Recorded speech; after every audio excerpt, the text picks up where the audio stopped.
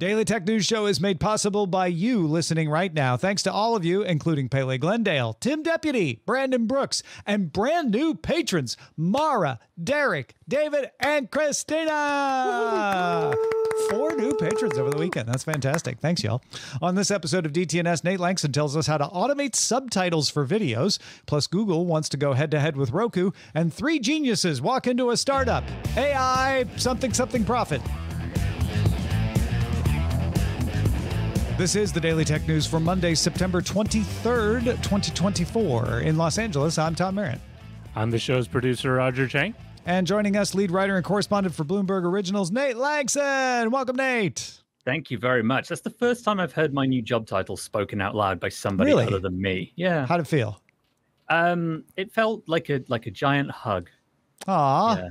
Yeah. It did. Yeah. I was Happiness, correct. They say, is a warm lead writer and correspondent for Bloomberg Originals.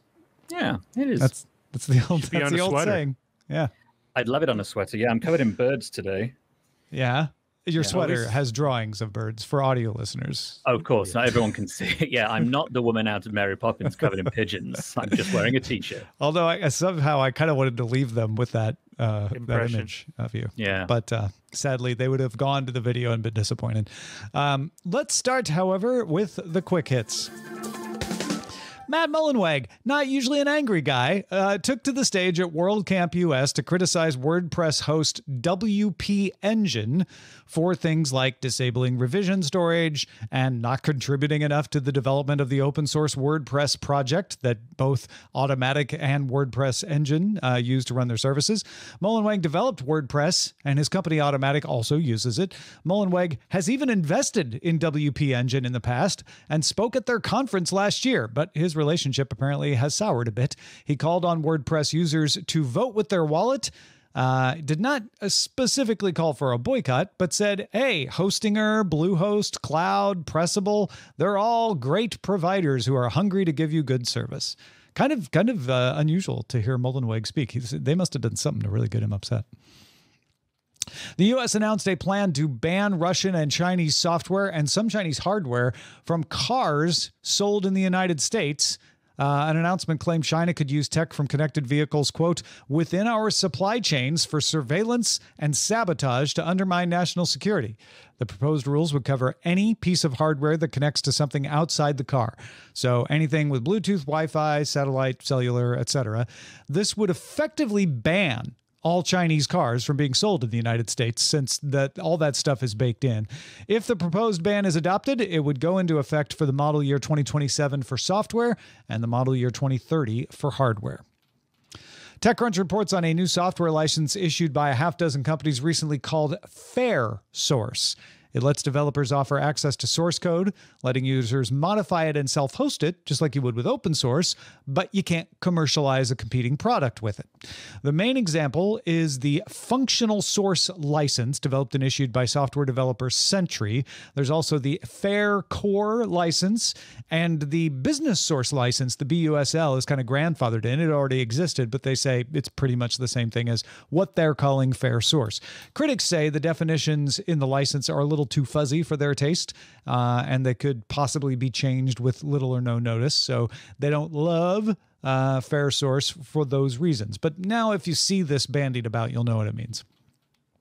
Late Friday, media reports began circling that Qualcomm was considering an offer to buy Intel. Analysts generally agree that the idea of considering buying Intel makes sense, but the idea of it actually happening seems unlikely. While Qualcomm and Intel have complementary chip-making businesses, of course, it's unclear if Qualcomm would want all of Intel, and it's very unlikely that Intel could split itself up in time for a deal. It's pretty wound up pretty tight. Though, recently, we noted that Intel is making some moves to spin off its foundry business as an independent subsidiary, so not entirely impossible. Finally, following any iPhone launch is the iFixit teardown report. And the star of the iFixit teardown this iPhone cycle is video of applying 12 volts of electricity for 60 seconds to the adhesive of the battery that makes it just pop right out and release for replacement. The adhesive stays good after this process. You can bond a new battery just by pressing down. There's also some good info in iFixit's teardown on the camera control button, which is an actual button that moves along with the flex cable. If you want the whole teardown, just head to ifixit.com. And the other big moment after an iPhone release is often DxOMark's ranking of the camera. The iPhone 16 Pro Max drops from second place for the 15 to fourth place. If you're curious, the Honor Pura 70 Ultra has the top spot, followed by a tie between the Pixel 9 Pro XL and the Honor Magic 6 Pro. However, the iPhone 16 Pro Max did clinch the highest score yet for any phone's video recording performance. Google TV Streamer is a new slim set-top box on sale now for $100. They are not making Chromecast anymore, just the streamer. It's a flat wedge-looking thing, slightly bigger than your palm. Some of the features available on the box are also coming to the Google TV OS. So if you have a Hisense TV or another one that has Google TV, not just Android TV, but Google TV's OS, you'll be getting some of these improvements. Both the OS and the box have a home panel now that lets you see and control all your smart home devices with a remote or by using Google Assistant by voice. Doorbell notifications can show up on your TV if you want. An ambient screensaver can show you your photos. You can also put in a text prompt and have an AI create some photos for you if you want. Google's Gemini large language model is creating summaries and season breakdowns for TV shows and movies. That'll also pull in audience reviews. A sports tab is coming to the For You section, and there's a grid guide now for the free channels. There's 150 fast channels in TV free play. Nate, I don't know what you use to manage your TV, but I'm curious if the Google TV Streamer pulls you in any particular direction. It doesn't. I have to say that I do like the look of this, even though it does remind me ever so slightly of a training sock as viewed from a distance. But I do think it's a very attractive box. I don't use them. We're an Apple household pretty much, so it's Apple TVs for us. But I have used the Chromecasts before, and I have also recommended other people buy a Chromecast, particularly if they are not in the Apple ecosystem. But even if they are, I've advised it because they tend to be better value. And normally with these sorts of products, when they launch, my question is like, who's it for? But it's obvious. This is for anyone who uses Android, which also then now makes me think, well, who is the Fire TV equivalent for? It seems now there is a real easy choice. If you're iPhone, get an Apple TV. If you're an Android, get this. Now the interesting move is going to be in Amazon's to see if and how they want to respond. And I forgot the other question that you asked me, but you answered it. It's Apple. I asked you which TV box you use, and you said it's Apple TV, right? Yeah, that is the one. I liked the simplicity though, just being able to plug in a little stick into an HDMI port. There's something rather easy about recommending it to somebody, that they don't need to think about anything. You just get the thing, you plug it into the hole, you plug it into the power, and you're off. Now, even though it's no more complicated, really, and not even that much more expensive, honestly. No, but it feels like something more. It is interesting because Roku still has a dongle, Amazon still has a dongle, so Google is basically saying, fine, we leave that cheap dongle space to you. Enjoy, have at it. We're going to try to stand up there with Roku, Fire TV, and Apple TV. And I think you're right. I think they don't expect to necessarily sway that many Apple TV owners over because they're in the Apple ecosystem, but they think they might be able to pull away some Roku and Fire TV folks, or NVIDIA Shield, which is kind of the premier Android box when you talk to people who really value it. Roger, I know you have an Android Shield, or I'm sorry, an NVIDIA Shield that you use. I'm curious if the Google TV Streamer is attractive to you. You have to unmute to tell us. Sorry. I would say at this point, no, because the Shield and the Streamer overlap on a lot of the functionality. In fact, NVIDIA offers a few more bonuses. So from that point, probably not. However, if my Shield ever bites it and I need to get another one, the Streamer would definitely be in the consideration as a replacement, because one of the things about NVIDIA's Shield TV is while NVIDIA is constantly updating the software, the firmware, really hasn't upgraded the hardware in about 4 years, and I think they're content to do so because it is a very low margin product. And so as long as they can just pump it out for what they need, there really is no desire to improve it. And I'm wondering if Google will take a different tact. It's like, okay, there's a new whatever, we can upgrade the hardware very easily and just stick the name Pro on it and charge you $50 more. And Google TV Streamer Pro, yeah. That sounds like kind of a Google move. Apple not really monetizing its platform much.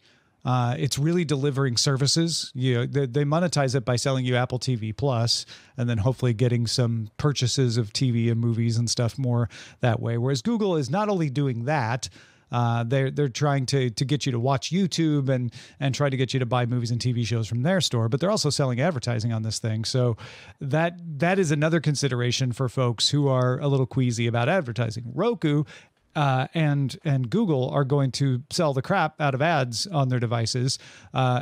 Amazon is doing it to a certain extent too, and I imagine it'll ramp up. We'll see if Apple is going to do it. But that could be another reason. And I've heard of a few Android folks out there who do use an Apple TV. And let's be honest, Apple makes its money from the Apple TV by selling you the Apple TV. I mean, that thing's like 3 times the price of this thing. It's one of the most expensive. I mean, it's brilliant. It's great. But that's where the money's coming from, right? I mean, yes, they're obviously selling Apple TV Plus and all that kind of stuff too. But in the same way, that it is an exceptionally high margin product, particularly compared to the Rokus as well. And I mean, there's the element of added performance with the streamer besides the 4K. I mean, but just having something that is more responsive, especially when you start inundating the viewer experience with ads, the last thing you want to have is a customer like, oh, I couldn't get to my next video because your Google ad totally crashed this app or somehow spoiled the video experience. And you definitely want enough horsepower that kind of skims over all of that. The conversation you had about ads, by the way, pausing, ads during the pause of a video, that can get in the sea. That is, if that's this thing's like, if this is the Trojan horse approach to getting that into my living room, that will never make its way through my front door.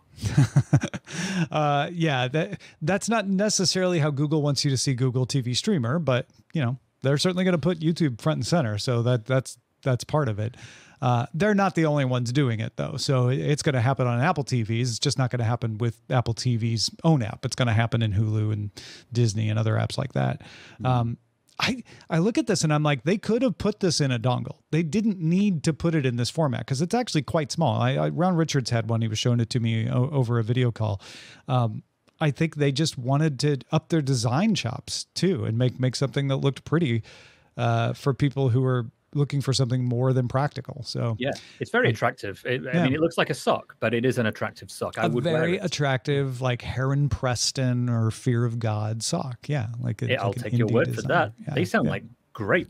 Are they bands or are they socks? Those are designers. Yeah. All right. Yeah. Indie designers. I mean, I'm covered in birds. What do I know? Yeah.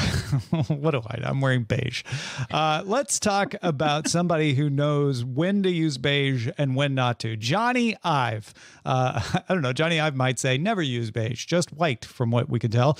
But Johnny Ive, the former Apple design head, is teaming up with OpenAI CEO Sam Altman and Laureen Powell Jobs, the widow of Steve Jobs. They are starting a new hardware company centered around, as you might guess, AI. Johnny Ive told this to the New York Times. This isn't a leak. The information had something about this a while ago. This is directly to the New York Times. Yeah, we're doing this. I'm designing the device, says Ive. Powell Jobs Emerson Collective is helping with the funding, and Altman's role is a little murky, but one imagine it's also funding but adding some AI. The company also has former iPhone and Apple Watch product design head Chang and former Apple design head Evans Hankey on board. And in fact, if Hankey rings a bell, he took over for Ive when Ive left originally as Apple design head. There's not a lot of other detail about what this product might be. I've said a lot of stuff about generative models making things possible that software can't do right now otherwise, and making complicated things easier, et cetera, et cetera. Ive's design company Lovefrom's co-founder Mark Newsom said the product is still being figured out. So it sounds to me, Nate, like Ive and Altman are brainstorming on how to put OpenAI's ChatGPT and other things in a box, what that box should be. Should you wear it? Should it sit on your shelf? Should it be a shoe? They're playing with ideas. But we do know that this is the team that's making it now. Man, I mean, AI for shoes, that'd be great. I mean, it can't because AI has no soul. Hey-oh. This is Silicon Valley fodder in its purest form, isn't it? I mean, the founder, the CEO of OpenAI, the ex-creative head of Apple, and the wife of Steve Jobs. I mean, this is going to get all the excitement buzzing, right? And I do think it's justified because obviously these are very influential people. They've made some incredible things. But I think when it comes to AI, one of the things that's worth keeping in mind is that, like a good generative creative prompt, getting things right straight out the gate with the first prompt is very, very rare. It takes several iterations of that prompt before you get the usable end generative product that you want. And I think with hardware, we've already seen that that's the case. There was the pin, I forget the name of it Humane, now. The Humane AI. Not the only pin, but that was the most famous flop of the pins. Yeah. And I'm quite sure I'm not the first to make the comparison, and I doubt I'll be the last. And it was a valiant effort, but it was arguably maybe just too soon. But I think that even having the creative chops of somebody like Johnny Ive and the AI know-how of somebody like Sam Altman and the money and prestige that comes with Jobs, or rather the estate of Jobs, there is still going to be the whole, well, who is this for? What's it going to be? Obviously, it'll be expensive, whatever it is, because it'll be brilliant. But I do think that we're going to have to hold judgment on all of this until we hear some more details. Right now, it's too easy to get too excited, and I mean, it's cliche, isn't it? Say wait and see. So I won't say wait and see. Too late. Too late. Yeah, no, I'm with you. In my Substack newsletter, the DTNS Substack, dtns.substack.com, I pointed out that this will either be a thing that people don't even remember, or if they do, they say, yeah, I remember when Ive and Altman tried to do a thing that failed, or it will be the thing that everyone will point to and say, oh yeah, there was Humane AI and then there was Rabbit, but the ones who got it right were that team of Altman, Ive, and Jobs. And how could they not have succeeded with a team like that? So I think that we're in that weird stage where we do have to wait and see, unfortunately, because I don't get the sense that they even know exactly what it is. You go to the New York Times, correct me if I'm wrong, Nate, because you want people to know you're working on this, perhaps to attract more funding or interest. Yes, I mean, I would go to Bloomberg, of course, but I'd also read the Times, and yeah, obviously you would absolutely do that and drum up some interest. It's almost like a very, very controlled leak. Yeah. You know, you control the leak of something to kind of gauge the reaction and see how the world is feeling about what you're working on. But they should know as well that they know who they are. They know the status of who they are. They know what people will think. And it's very high stakes, probably more so for Altman, given, I mean, he was once ousted from the company. You know, like there are times where I feel like he's playing with fire in terms of doing things that sort of take him away from the core focus. And if he isn't being taken away from the core focus, then maybe his core focus is what's going to be in whatever it is that they make. In which case, what do you want a product to have the next generation equivalent of ChatGPT in? I don't know what that is that isn't already basically coming to all of our devices. So it's the form factor that I'm going to be most intrigued to see, and how it fits into the home or on the body, or heck, maybe in the body. Who knows? Yeah. That's what is it going to be? A hat? Is it going to be earrings? Like, yeah, I really get the sense that they don't even know that yet either. So curious what they come up with. Folks, I'm curious what you want us to talk about on the show as well. That's why we have a subreddit, dailytechnewsshow.reddit.com.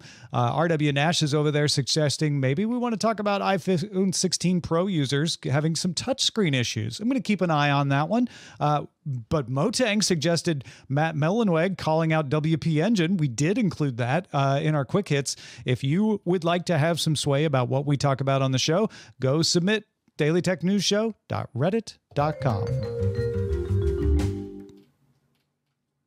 If you are a subscriber to Text Message, you might have gotten the Extra Message episode that Nate just put out about his journey to making subtitles for a lost TV show that was in a foreign language.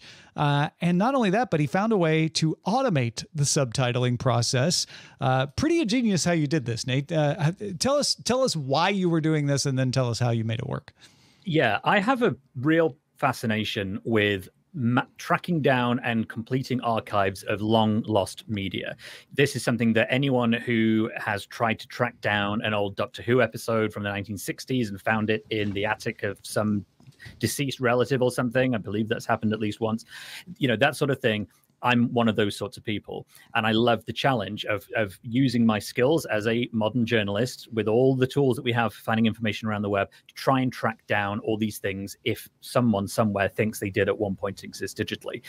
And the challenge that I was sort of inadvertently set by the friend of a friend was to find the old series after MASH, which was apparently some failed spin-off of the very successful show MASH. This series was spun off.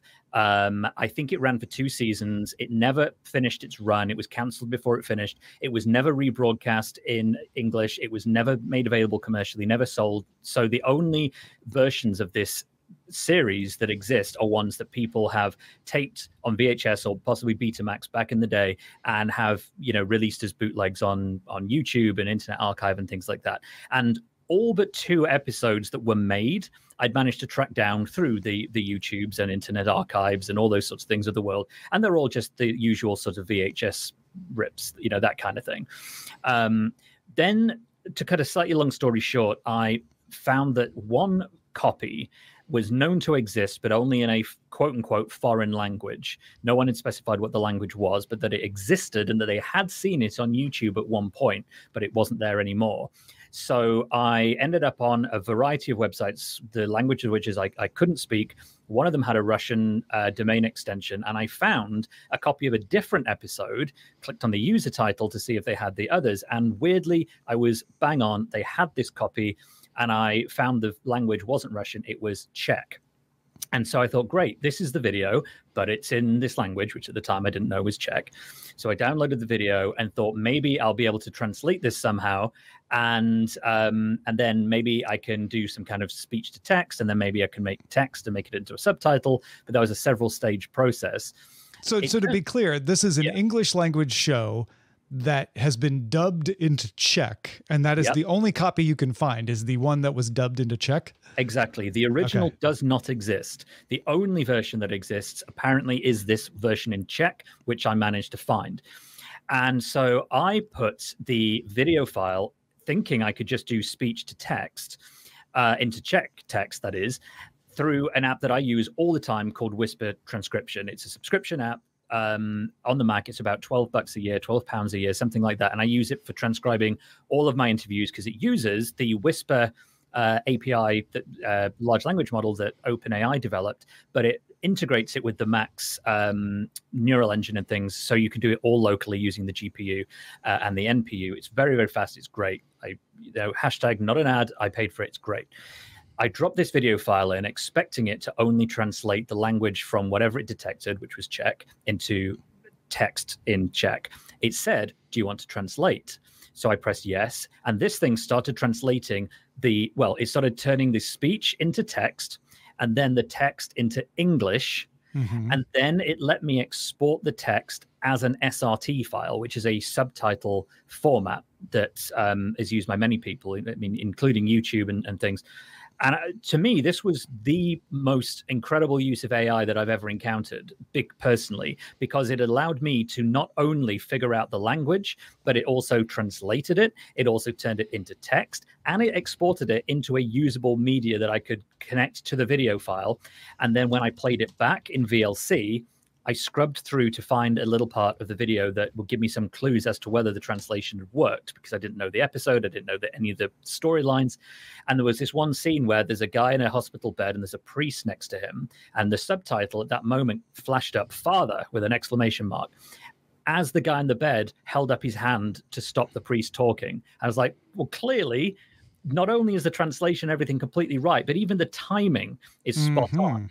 And so now I have this, awful quality bootleg video file that I personally have no intention of actually sitting down and watching, with what seems to be a perfectly usable subtitle track, making it accessible to the people that I will never give it to because it's not mine to sell. But if I were to, and I'm just to be clear, I really am not going to do that, you could enjoy it. And to me, that was just a great use of 2 hours. So it was just whisper transcription that did this for you. Yeah. Did you try to go text to speech from the captions next? No, I just did. The app, this app in particular, did the whole thing. I tried uploading it to YouTube. Yeah, that's pretty. Yeah. Just to see if the auto captioning would work, but I didn't need to, because the app just did the whole thing, and I just thought this is next gen. This is next gen stuff. It makes my mind go to, like, what if you can mark the speakers, use 11 labs trained. This is way too much work, right? But use 11 labs trained on the actors' voices and like restore the performances somehow. Well, that would be amazing. For me, this was kind of, it was, I ended up approaching it partly as a bit of a data hoarder and a nerd, but also with an almost academic approach. I just thought, let's see how far this can go without having to do anything particularly special or clever with it. And if the next step to that is doing that, then if somebody wants the subtitle file, that I can give you. And then go nuts. Maybe that is possible. That's fantastic. I was fascinated hearing you talk about this, and I was glad you wanted to chat with us a little bit here. If you have questions or thoughts about this, of course, send us an email, feedback@dailytechnewsshow.com. In fact, before we go, we'll check the mailbag. Derek says, I just got the AirPods 4 with noise cancellation on Friday and just had a chance to test them out doing a Costco run, coincidentally, while listening to Friday's Daily Tech News Show. First, the most impressive thing is that the noise cancellation worked for me even without audio being played. I had them in my ears in the car beforehand, turning on the noise cancellation, and I could barely hear the engine running. In Costco, I was able to hear the podcast incredibly clearly and without all the background noise. All said, I'm incredibly happy with my purchase. Quite the upgrade from the first generation I had. Also, Friday's GDI was one of the best ever. Fish or nuts? Derek, you'll have to become a patron and listen to Friday's GDI to understand the fish or nuts thing. But this answers two questions. One was, a lot of the reviewers said that the noise cancellation didn't seem as apparent when nothing was playing, when no audio was playing. And I think what Derek's saying is like, yeah, but you can still tell. It still dampens things. And the other was, some folks were like, yeah, okay, it works for music. Does it work for spoken word? And Derek confirmed on that as well. So I was listening to that episode while I was on a bicycle cycling through London, and I had the transparency mode of my AirPod Pros on. And it did make me think, well, this would be the perfect solution. Yeah. I'm not going to buy them, but it could work. And then Jennifer wrote, I will usually listen to DTNS while driving my 9-year-old son to his music lessons. It's a bit of a drive, so he'll have iPad time in the car, and I'm able to catch up on podcasts. But we recently listened to the episode about invisible mice, and he started commenting about how he watched a YouTube video about this. He got so invested in the episode, he made me promise to not listen to the rest without him.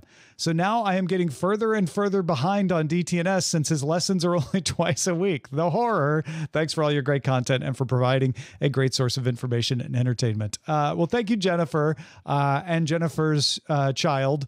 You're both welcome to listen to DTNS at whatever pace you want. I hope he finds the rest of our topics just as compelling. Like subtitling videos automatically. Nate Lanxon, thanks for that. Where else can folks find what you got going on? Well, the main place would be what I do at Bloomberg with Bloomberg Originals. Just go to Bloomberg.com. You'll find those there. And also on the YouTube channel for Bloomberg Originals. And I've also just brought back in a new form, Text Message, my podcast. And that's at uktechshow.com. I do that with Ian Morrison. It's got a ever so slight know a little more feel, not by design, but certainly but it's good. I like it. Yeah. So if you want to get into that, please give us a try. Patrons, stick around for the extended show Good Day Internet. Kaspersky has departed the United States and deleted its software from everyone's machines there and installed someone else's software in their place. We'll talk about why that's a good idea. You can also catch the show live Monday through Friday, 4 p.m. Eastern, 2000 UTC. Find out more about dailytechnewsshow.com/live. We'll be back tomorrow with Sarah Lane. Talk to you then.